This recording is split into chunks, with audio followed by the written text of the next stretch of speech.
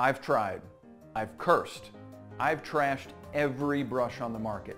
I have yet to find a grill brush that doesn't completely suck in one or more ways. The biggest issue is safety. Most everyday brush designs utilize short bristles jammed into cheap plastic like hair plugs, except there's no root to hold it in, so they wiggle out and your brush begins balding. Bristles then get stuck on your grill by the sticky grime they were supposed to clean off and end up in your burger and onto your stomach, where a surgeon will scope it out so you don't get stopped on your next airport body scan. Most grill brushes, though, fail at a much more basic level. Even the expensive ones just don't get the job done, forcing the use of multiple brush styles to achieve some definition of clean. The other major issue, especially with the cheap stuff, is just that, cheap.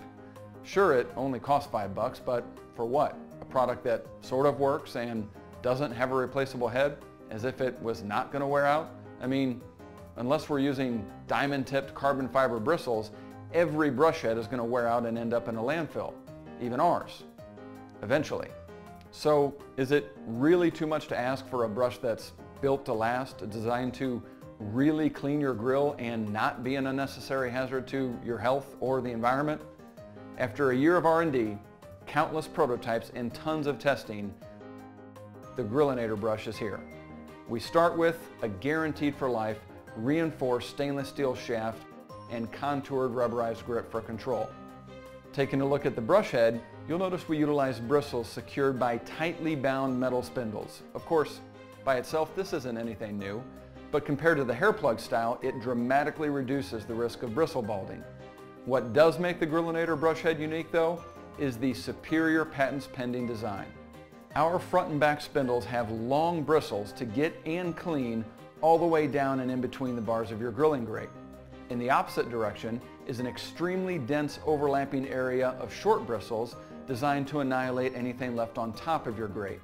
Nothing lasts forever, but because we pack 3 to 4 times the number of bristles in, and there's no balding in our family history, Grillinator brush heads will last a very long time, and replacement cost would be less than what you'd pay for a semi-decent disposable brush. On another note, and I could be a bit biased and cheesy, but as I'm holding this thing, I just feel more manly, like I'm holding a samurai sword or something. So why are we here? As you can see, our design is finalized. Multiple patents pending, tooling is done, molds are poured. What you see here is production ready. But getting here has been far more expensive than originally projected and quoted. Currently, we can only manage a minimal manufacturing run, which would raise the cost per unit much more than we'd like. Speaking of cost, I went to my local big box store the other day and discovered it would take 4 disposable brushes at a combined cost of $30 to achieve the same cleaning power as one Grillinator brush. Back our campaign with just $35 and you'll not only look cool as one of the first people in the world with a grill brush that doesn't completely suck, but you'll also get your first replacement head free and 50% off replacement heads for life. Bottom line, the Grillinator brush cleans better, faster, safer, and our brush heads will outlast anything on the market, easily delivering the best value for your money and the environment. With your help in supporting our Kickstarter campaign, we can make it available to the masses.